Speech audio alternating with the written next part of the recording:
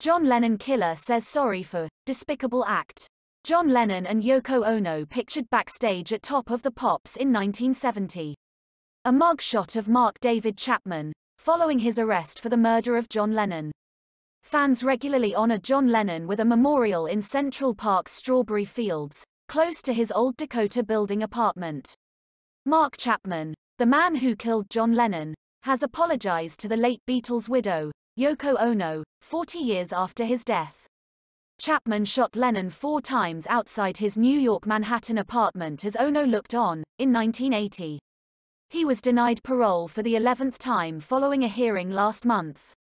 During the hearing, Chapman said he killed the 40-year-old rock star for glory, and that he deserved the death penalty. He added that he thinks about the despicable act all the time, and accepts he may spend the rest of his life in prison. He was an icon. I just want to reiterate that I'm sorry for my crime, Chapman told the parole board at the Wend Correctional Facility in New York. I have no excuse. This was for self-glory. I think it's the worst crime that there could be to do something to someone that's innocent. He was extremely famous. I didn't kill him because of his character or the kind of man he was. He was a family man.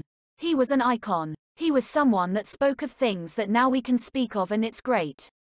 I assassinated him, to use your word earlier, because he was very, very, very famous, and that's the only reason, and I was very, very, very, very much seeking self-glory, very selfish, he added.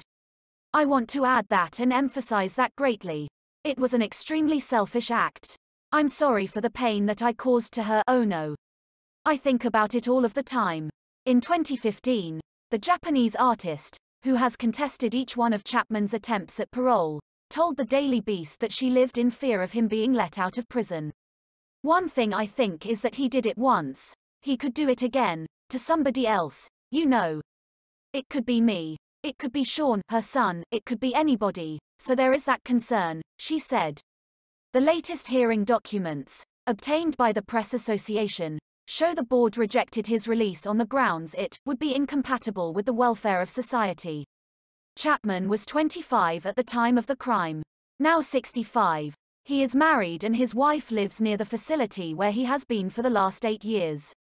At the parole board meeting, he was described as being deeply religious and a devoted Christian.